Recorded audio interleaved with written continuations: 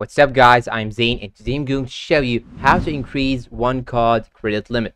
Now first thing you should do is to simply open your application, and here on the top you will find this button right here, new credit limit. Click on this button, then it will show you this page. Now you have to check this box right here, then click on accept. And after that, you can simply see this congratulations message. Then what you should do is to simply click on explore offers. And by this way, you can simply increase OneCard credit limit.